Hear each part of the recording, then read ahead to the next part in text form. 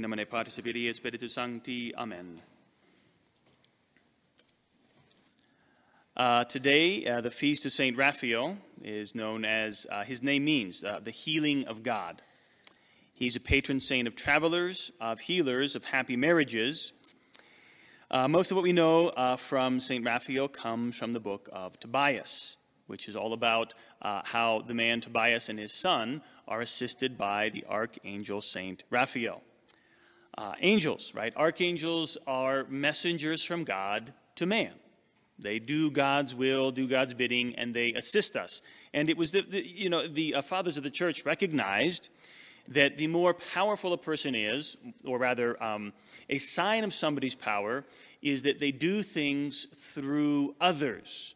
They don't do them themselves, they have somebody else do it for them. And this is how God operates in the world. He speaks to man through the angels, through the prophets, through the scriptures.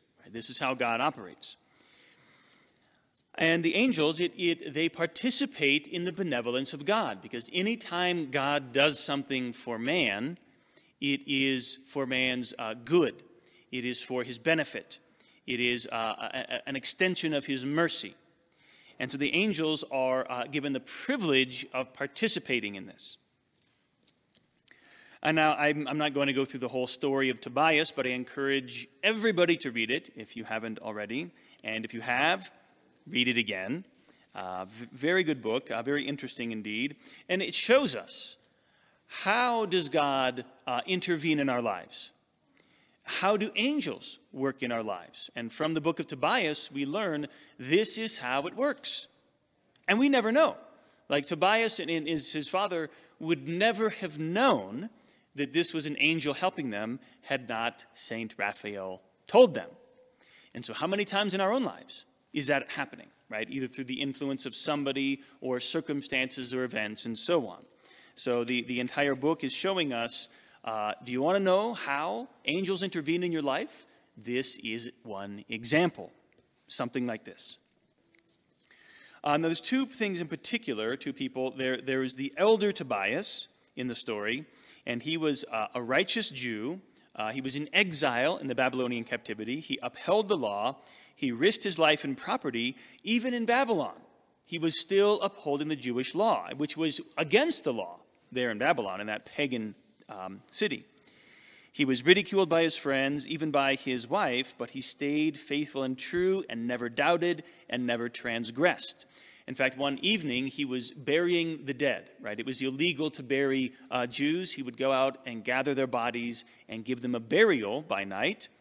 And he was resting one day after being tired out from his labors, and hot dung fell into his eyes and blinded him. And this was his reward for upholding the law of God. He was ridiculed for this. You upheld the law of God perfectly, and this is your reward: blindness. Never lost his faith, but life was not easy. In fact, life was so painful for Tobias, he prayed for death. Another person in the story is Sarah. She was a daughter of a kinsman of Tobias, and she had been married to 7 men. All of them had been killed by a demon the night of their wedding. And this was a great humiliation and shame to Sarah.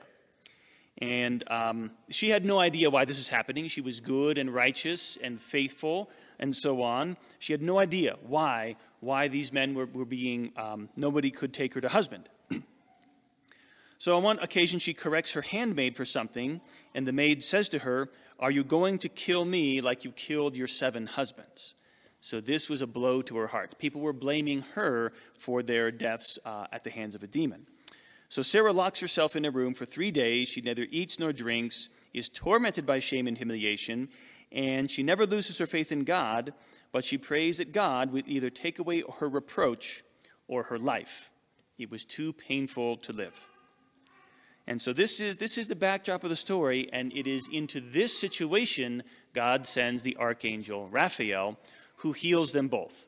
He takes the son of Tobias out. He restores his fortunes to him. Along the way, he meets Sarah, the daughter of his kinsman. He's married to her. He brings her back. Everything is, we would say, resolved.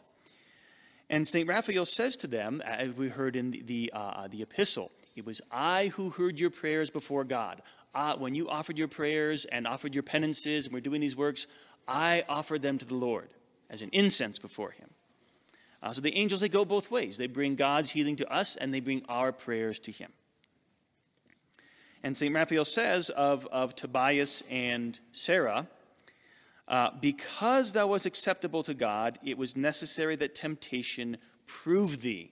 Because you were acceptable, not in spite of the fact that you were acceptable, temptation happened, but because of it. Because God turns all things to good to those who love him. And this is the great message of this book, in that no matter what sufferings come, it will all be turned around if we place our faith and trust in God, and that we are not alone. Is that not only do we have God looking out for us with his providence, we have the angels present among us, our friends, our guardians, our patrons. So let's not forget that. Right? On this feast of St. Raphael, let us thank him and all the angels, St. Michael, St. Gabriel, our guardian angels, for their intercession in the life of mankind and our own lives specifically. May we listen to their holy inspirations and follow their guidance. St. Raphael, pray for us. God bless you all in the name of the Father, and the Son, and the Holy Ghost. Amen.